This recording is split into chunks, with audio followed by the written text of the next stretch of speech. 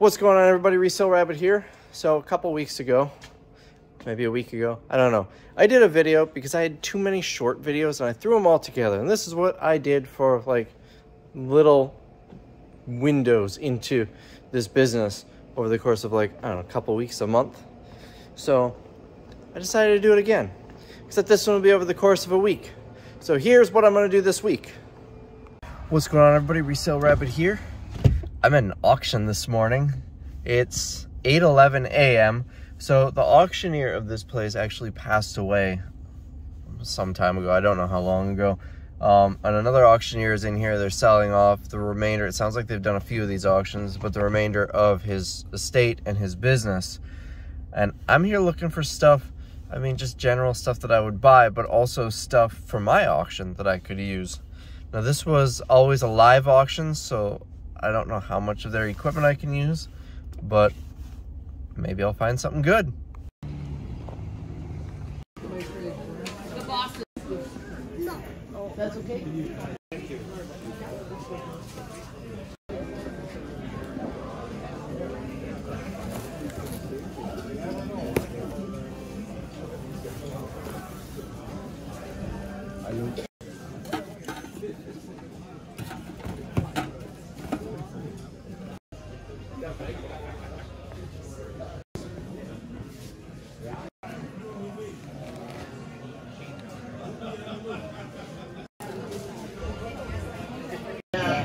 Yeah, you gotta get it up there, man. 2.5 and 5, you're gonna find 2.5, make it 5. Man, there's a lot of trash in there, and they are begging for bids. They sit there for like, they start everything at like 10, 20, 50 bucks when it's not worth it. And then they're begging for a $2.50 bid. Like, they sit on that for like a minute before they throw something else in it. It's crazy to me. And it's a very slow-paced auction. I've never been to an auction that was this slow. I bought one thing so far, and I got a whole bunch of garbage with it because they couldn't sell the first 2 lots, so they paired it all together, which is normal, but it's just, I'm questioning why they have some of this stuff lotted the way they do. Planter, small ball, 5 ball, make it 5, 2.5, make it 2.5, make it 2.5, keep it going, 2.5, 2.5.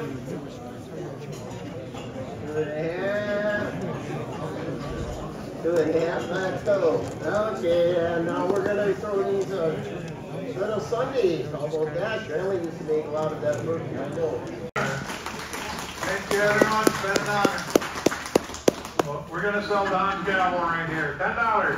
$10 bid 10, bid 10, every 10 now $12.5, $12.5 bid 12.5, $12.5, bid 12.5, 10. I got $20 here, 22.5. Sold it here.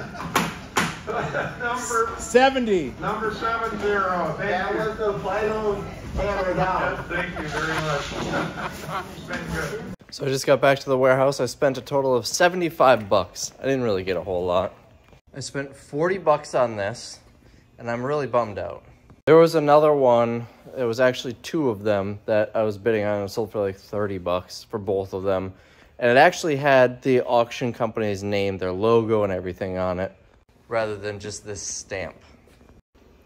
And since I own an auction company, I thought it'd be cool to hang up, you know, the former auction company's sign in here.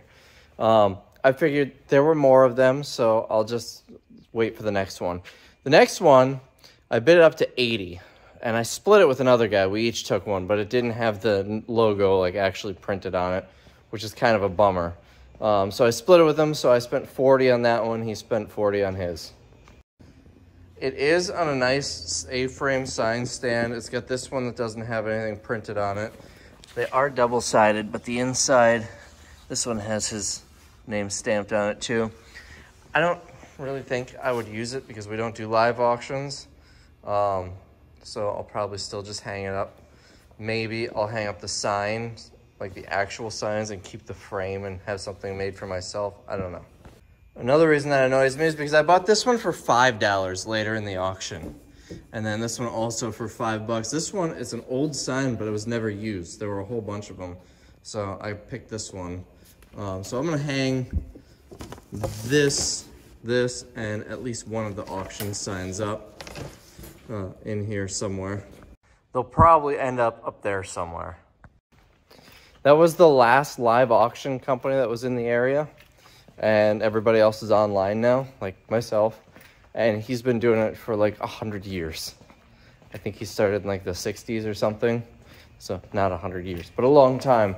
So I feel like it's good history to have that hanging up. I bought this box of hats for, I think, $17.50, maybe $15. There are a couple of Packers ones, so they'll probably flip. This probably just get donated. But the reason I bought it right here is auction hat, so I'll probably hang on to that to wear it. And then I thought this one was kind of cool, Green Bay, Wisconsin. So I may keep that one too. I may sell it, I don't know. And there's just some other stuff that's probably just gonna get donated. How do I look? I think it's pretty neat.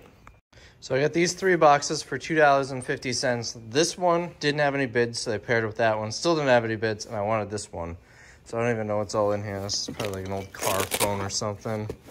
That'll go to Goodwill. Glassware. I'm just gonna donate all of this. Oh, that's Green Bay. I might hang on to that. Packers mug. Maybe I can get a couple bucks selling that. And the rest of this is just going in the donate pile. Here, this is just a CD case. Empty, I'll donate that. Belt buckle for, I'm guessing, a trucking company.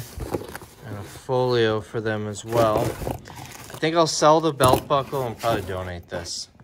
Now this is the one that I want. This is just earmuffs. Probably I'll donate.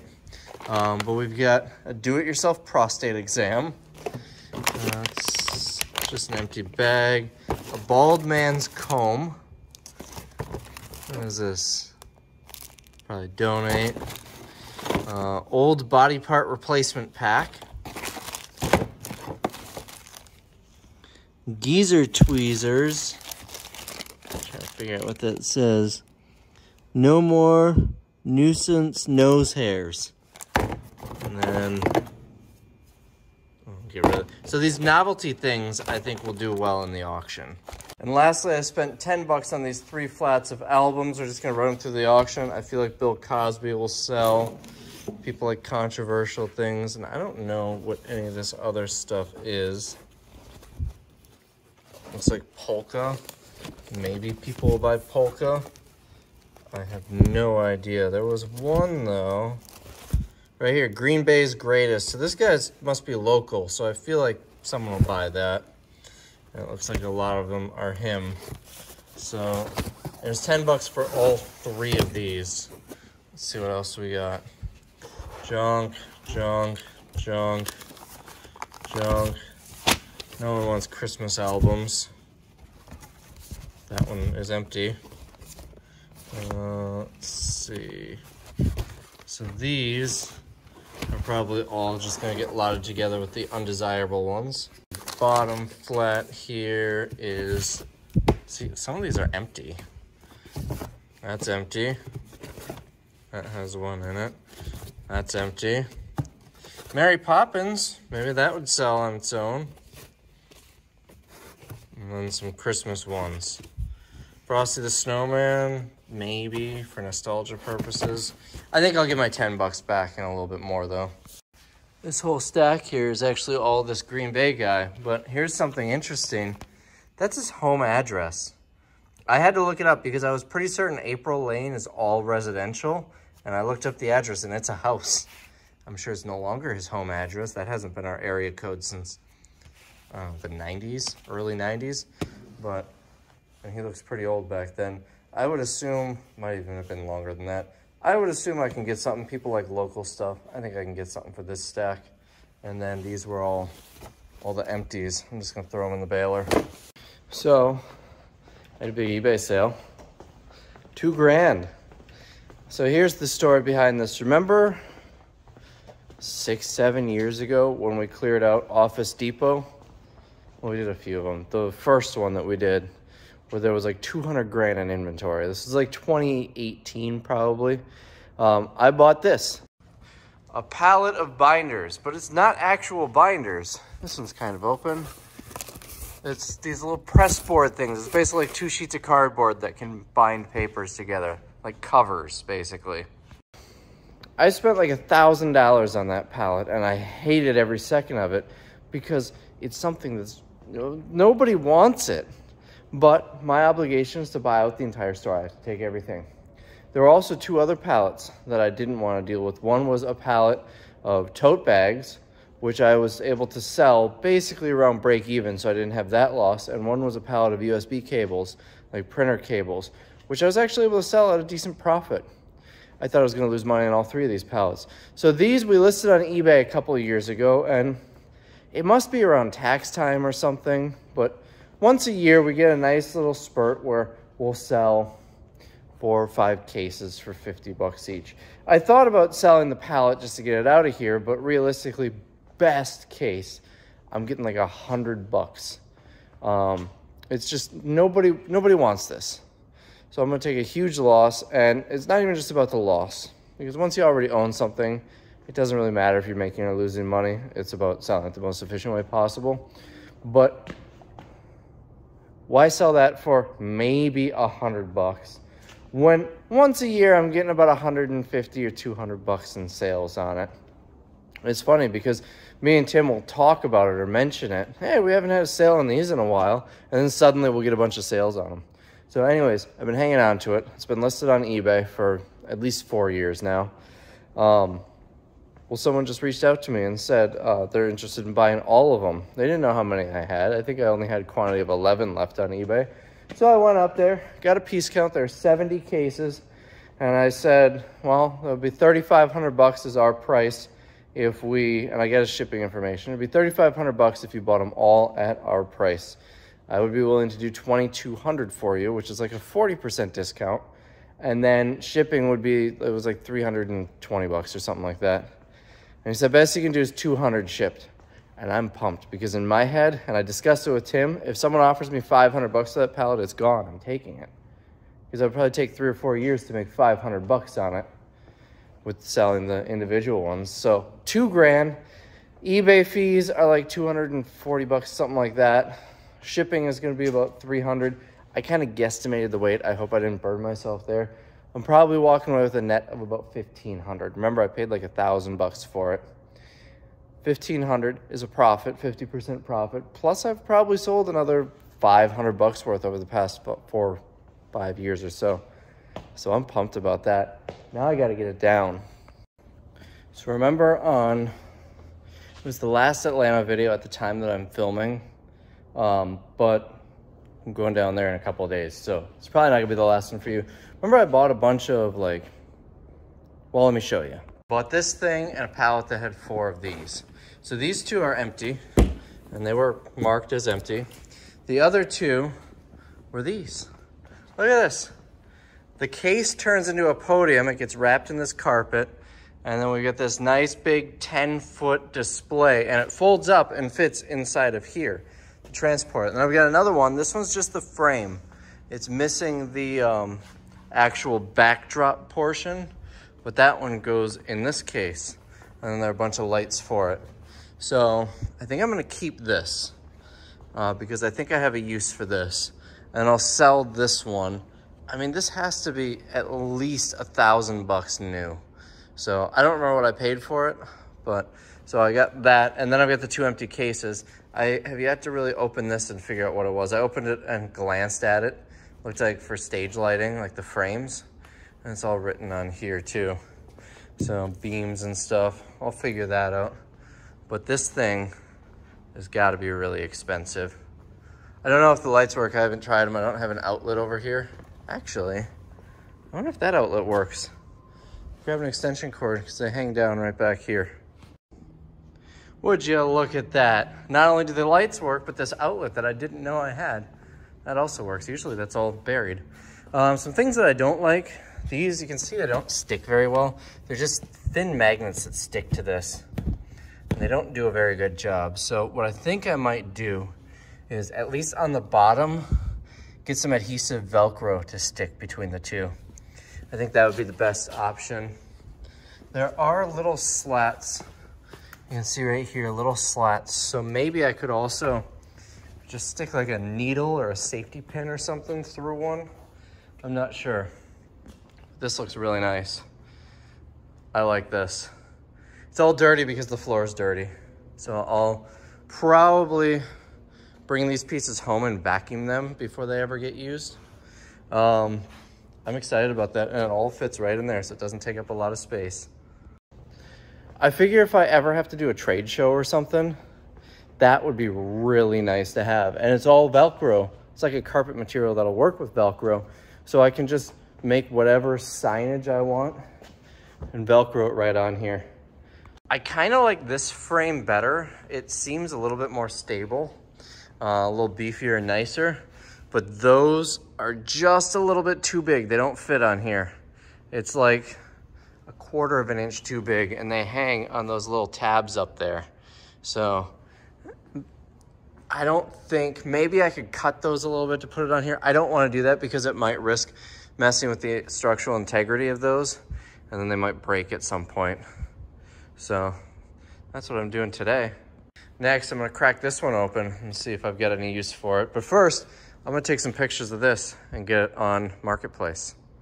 I need a better background than that though. So I got this thing half put together before I finally found the instructions. It was buried in this box and pretty ripped up, so I made a photocopy, but now I'm gonna take this down so I can get it listed. So I'm at the new house.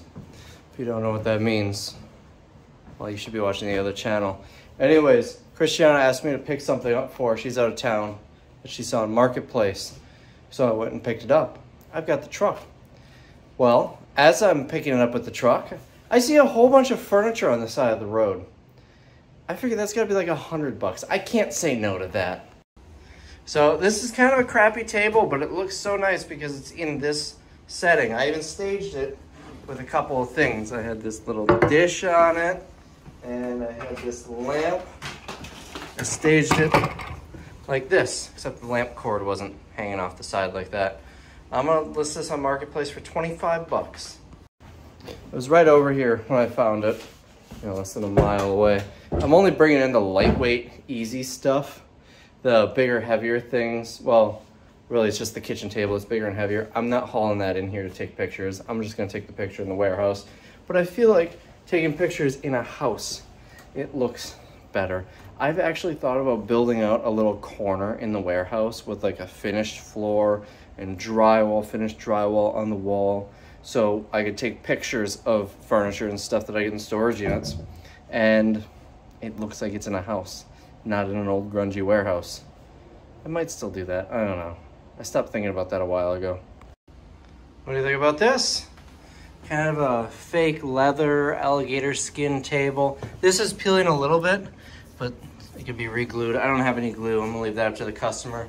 I'm gonna call this another 25 bucks. You know, let's call this 30 bucks.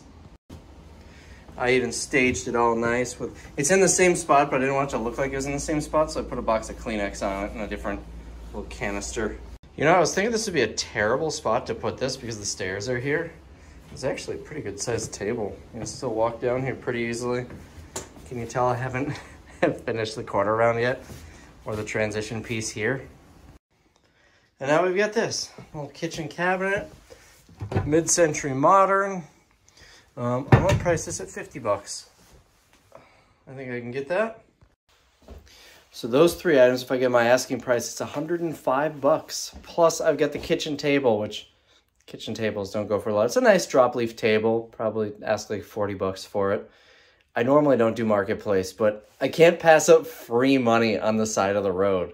If I get my asking price on everything, that'd be 145 bucks. Just free for the taking. If you're looking to start your business, that's how you get started. That's kind of how I got started. Free stuff and just flip it on, at the time, Craigslist. Now you have Facebook Marketplace and OfferUp and all these other apps. And I got this little nice drop leaf table. I thought that was a crack at first, but it's actually split in half to put a leaf in, which, unless it's under there, yeah, there's no leaf, but I think I can get 40 bucks for this. It's a little worn, but I think it's in pretty decent shape for a $40 kitchen table. Oh, also in that cabinet were these two bags, which are, each one has 3 of these little padlocks. So we get 6 cheap padlocks here, but they're brand new. I don't know if this was supposed to be in the drawer or if they just forgot about it. I'm just gonna put them in the auction and probably get 8 to 10 bucks for them. There's another one. Oh, that's all broken. I'm gonna pass on this stuff. I was ready to take that slide because I can usually get like 15 bucks for those in the auction, but not if it's broken. I'm gonna keep stopping if I see things on the way to the warehouse to drop this stuff off because it's free money on the side of the road. This is actually like legitimately how I got my start. I would go around, you know, on trash day and look for stuff and sell it on Craigslist. Honestly, if you're an environmentalist, this would be a great thing to do just to keep stuff out of the landfill. Like those bikes, I'm not really gonna get much selling them, maybe 2 or 3 bucks in the auction each. I'm not gonna haul them back for that. But if you just take them and give them away or something, it keeps them out of the landfill, so you could do that too. Turkeys! Yeah, you know it's not a Resale Rabbit video without birds, and those are nature's majestic turkeys, the best bird there is. I want pet turkeys. Oh, I found a grill. I had a hard time getting that back there. That thing was heavy. I might use the forklift to help me get it out. We'll see.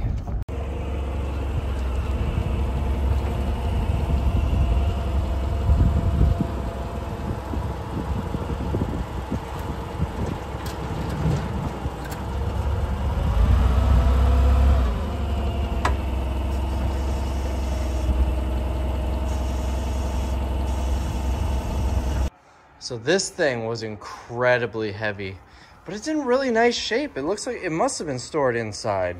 A little bit of rust in here, but not that big of a deal. It's a dual function, so you got charcoal on this side and gas on this side. I'm gonna list this for 100 bucks. I looked it up. This same grill is for sale, so it's not like an old model or anything, and it's 300 bucks right now in the store. So I think 100 bucks is a pretty good price. But yeah, this was so heavy trying to get it in the truck. I'm sure the people were looking out the window just watching and laughing as I was trying this. I think I was gonna let lifting something heavy get between me and an extra 100 bucks. It's just on the side of the road, free money. I'm taking it. Now, I already know what the comments are gonna be. I'm sure there's gonna be a few. Rabbit, I don't get you. You spend $15,000, $20,000 on truckloads full of product. You have warehouse sales where you do $50,000 to $80,000 in sales in 8 days. You fly across the country regularly to buy product. Why are you scavenging for trash? And I can answer that. I know this is going to be asked because like every time I do something like go to a thrift store or something, people will comment that. I can answer that question. Because it's free money. I will never be rich enough to turn away $245. I don't think I'll ever be rich enough to not double take when I see abandoned furniture on the side of the road. There was actually a lot of it. They must be doing bulk pickup this week or something. Most of it looked like trash. But these 2 houses were good. And actually, this house, it wasn't the grill that made me stop and look. There was a nice wicker chair, like an outdoor wicker chair, but it was all destroyed on the other side. So if this stuff sells, let's see, it's Wednesday, so in the next 2 days, because I'm gonna try and do a 1-week video for this, I'll let you know. So I'm trying to get rid of that stuff, that hookah stuff, so I'm going through a list of hookah distributors and just emailing all of them.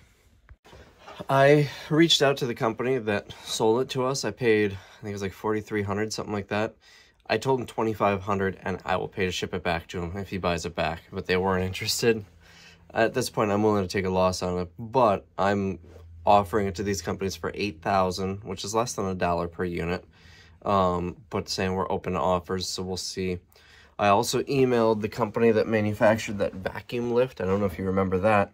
And I sent them the details on it and asked if they would be interested in buying it back. And it's kind of funny. They suggested I sell it on eBay or Craigslist. So that's a bit of a bummer. I'm also looking at doing more freight stuff on eBay. I'm looking at some big stuff. Because I feel like a lot of people, they're not willing to do it or they're not able to do it. You know, I would guess at least 75% of eBay sellers are selling from their house, so they can't do freight. So that gives me a bit of an advantage. Selling those binders for $2 grand, that really lit a fire under me to start doing higher dollar freight eBay sales. I wonder if eBay is having some sort of glitch. So I got an email from somebody through eBay, or a message through eBay. They're saying, why does it say this item was shipped? I didn't buy it. I rejected your offer. But it says they paid. So we shipped it out. But then I just looked and I got a neutral feedback from someone else. It says, didn't buy this. And that was another one that was sold, paid for, and we shipped out the other day. Is eBay just giving me money from people and saying they bought stuff? I don't understand what's happening. It's Friday. Sold that kitchen table, 50 bucks. And then someone's coming for that mid-century modern cabinet.